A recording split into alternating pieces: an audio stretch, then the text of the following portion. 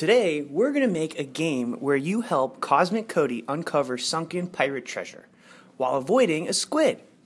In this game, anytime you tap on the iPad, Cody will dive further down to the ocean floor. A squid will swim left and right between Cody and the treasure. If Cody bumps into the squid, he starts back near the surface. So let's grab our hero. And let's teach him to dive when you tap the iPad. So go to the plus button next to play and find Cosmic Cody. Great. So add a new rule. Find when iPad is tapped. Now let's make him dive down. Go to movement and find change Y by.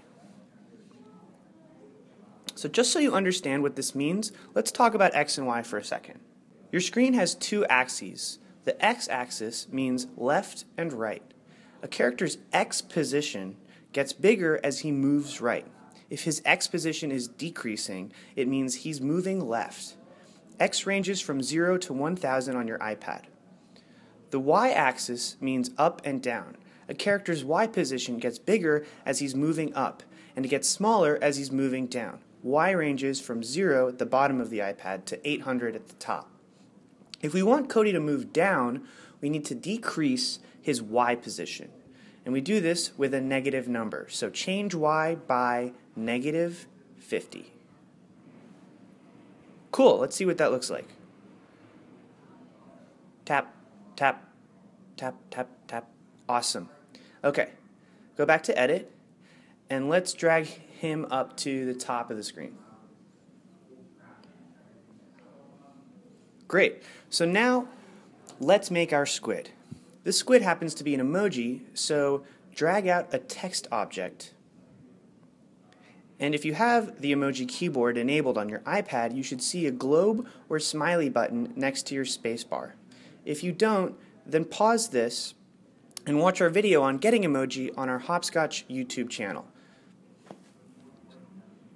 So hopefully you have emoji now, so you can tap on that globe. There you go. So now find the flower and scroll until you find the fish.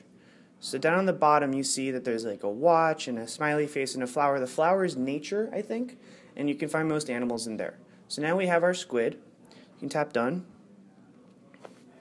So now we want the squid to move left and right repeatedly. So let's drag him over to the left to begin with. And this is where he'll be placed when the project starts. Alright, so he's going to move left and right repeatedly, lurking around, waiting to pounce on Cody. And we want it to start when the project starts, so first add a new rule, and pick when the play button is tapped. Now, let's get the squid to move left. Do you remember how to do that? Left means move along the X-axis towards 0, so negative. So let's go to movement and find change X by. And to go left, we go negative. And in this case, we want it to be negative 800.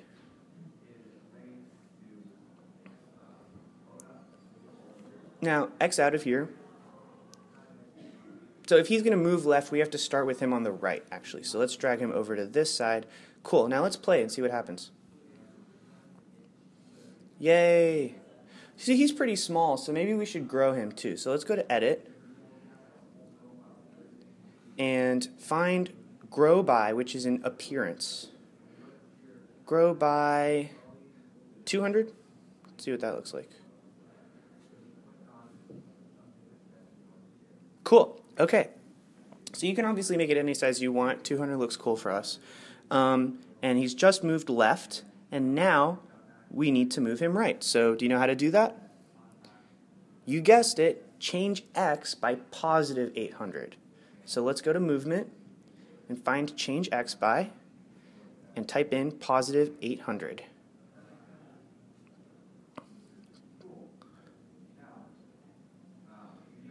Cool. So now all we need is for this to happen forever. So to do something repeated forever, we need to use the repeat forever block. So go to edit and find control flow, which is the blue menu. And in there you'll see the repeat forever block. So drag that out and drag change X by and change X by. So now they're both in there. And now anything in this blue block will happen all the time. Note that repeat forever means do this and nothing beyond it. So if you put code below the repeat forever block, it will not run. Okay, so if Cody bumps into Squid, he'll get zapped and return to the surface. So let's add a new rule for Cody. In the When's menu, tap More and find Bumps.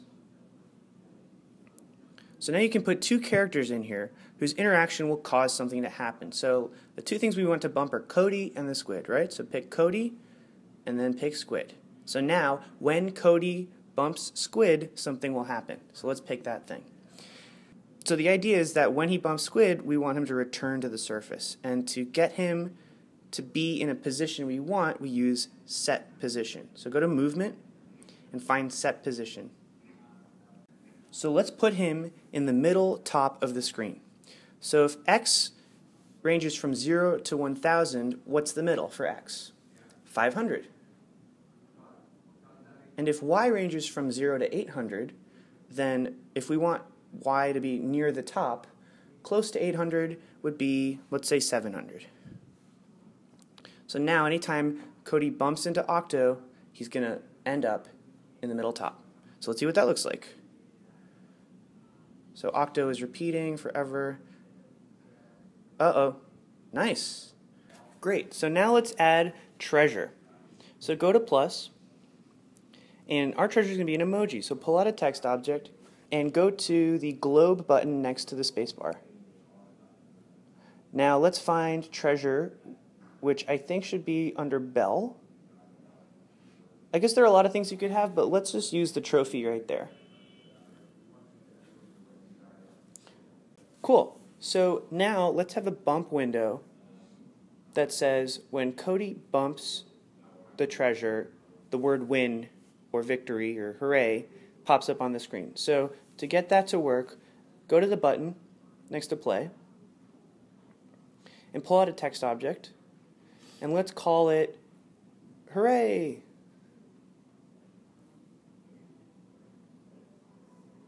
So the idea here is that when the project starts, hooray will be invisible.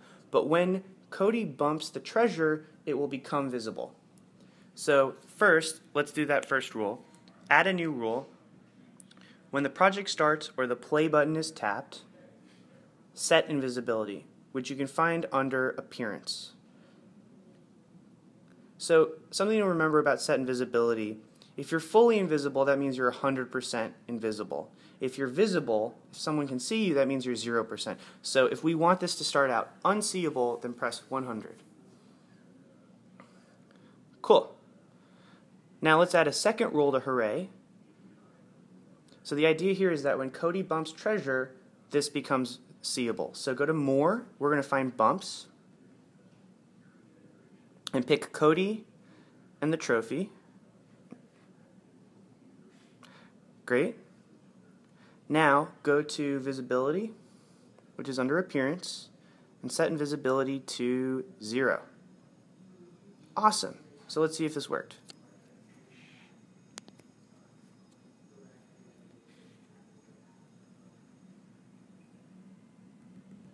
Nice. Okay, now finally let's make a background. Go to Edit. Now pick a new character, and this is going to be our artist. So why don't we pick Stargirl?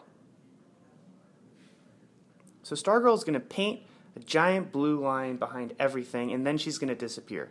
So add a new rule. When the play button is tapped, in order to paint or draw, you have to go to Drawing, and you have to pick Leave a Trail. And the idea here is that any movement within this block leaves a trail with a color that you can see right here and a width that you can see right here. So in this case, we want a big blue line behind everything. So pick your color. What kind of blue do you want? Great. And then the width needs to be huge. So if the width of this entire screen is 1,000 by 800, then make this like 6,000. And move forward just once. So we're really just drawing a giant circle. So then, after this, we don't want to see Stargirl. So press check, and then let's put an invisibility block after this. So find appearance, and set invisibility to 100. Great, now let's see what this looks like. Cool. And now you have the ocean floor and this very fortuitous Octo trying to stop Cody from getting the treasure. Hey, but he did it. Cool, so now you have the basic schematic for your treasure dive game. And now you can make different backgrounds, you could make more treasure, you could have different obstacles like sharks and different kind of fish, or you could put it in a different background altogether. You could have it at school, you could have it in a volcano, in outer space, anywhere you want. Good luck.